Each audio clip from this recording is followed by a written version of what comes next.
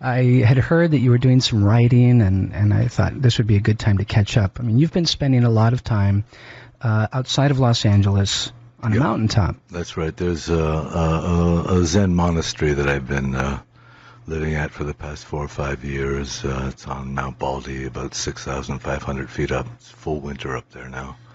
And you're still living there now? Still up there now, yeah. Yeah, but you also keep a place in Los Angeles? Yes, I do, yeah.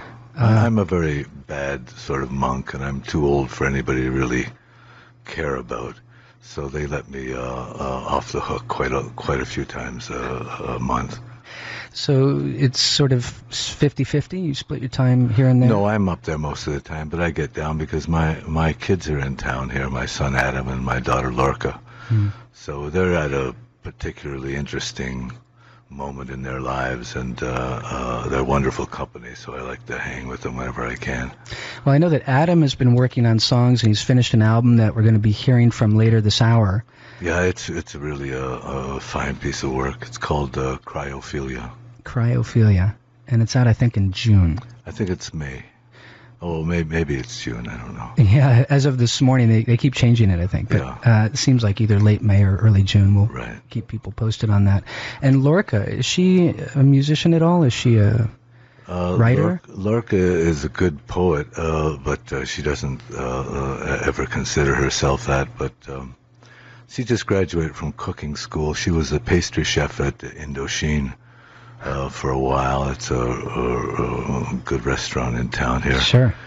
She's always been interested in antique furniture, and she's just taken over a small Art Deco furniture store on Melrose. Well, I know that you named her after one of your favorite poets. That's right. The great Federico Garcia Lorca. And Adam, where is that from the biblical Adam? Is that? Yeah, just he was the first one. Well, I guess you could have called Lorca Eve, but yeah, no. Just yeah. So, have you this writing process that's been going on recently? Is it part of an ongoing thing? I mean, you're always writing, aren't you? I'm always scratching away, and I have a lot of duties up there. I cook a lot, and is it a communal sort of environment? Yeah, there's about 20 or 30 of us up there most times, and there's a lot of work to do just to keep the facility going. Right now there's a lot of shoveling of snow and putting chains off and on your truck. What is a typical day in your life up there? Well, it's a gruesome day.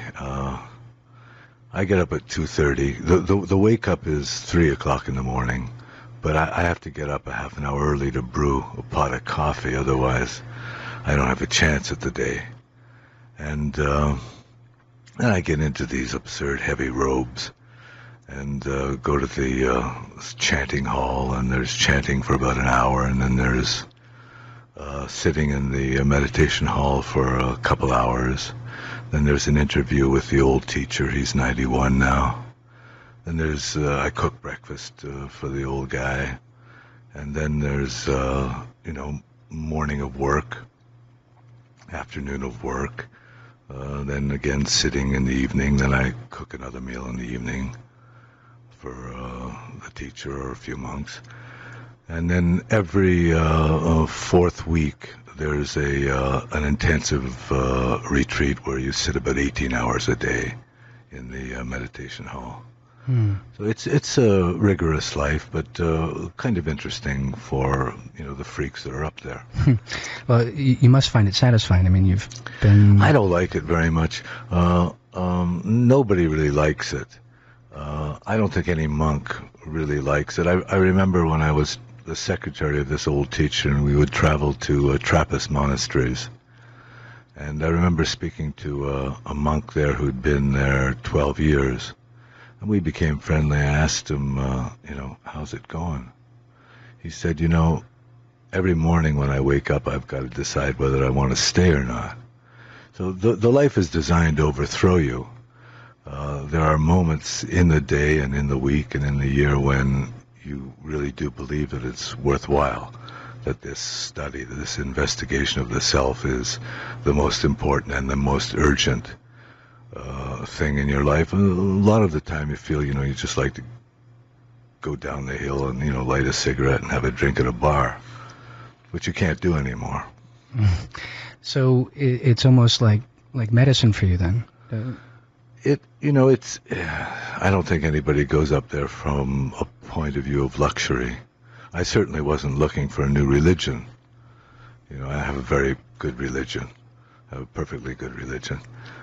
So this is not on the level of a religious conversion. It's a matter of undertaking a course of studies, a kind of investigation, and if that has an urgency in your own self, if it's a matter of survival, then you can do it. If it isn't a matter of survival, of life and death, of healing or sickness, then I don't think anyone would in their right mind would undertake this kind of training. So since it's not a religious conversion of sorts, you would still couch your own beliefs in the Jewish faith? Oh, yeah, I consider myself a Jew and a Jewish practitioner. So it wasn't I wasn't looking for a new God. I was looking for a course of studies, a kind of investigation that would yield the kind of information, data that was urgent for me. Are there any aspects of the Zen Monastery teachings that you have trouble reconciling with your Jewish faith? No, because there's no deity. There's no dogma, no dogmatic philosophy, no prayerful worship.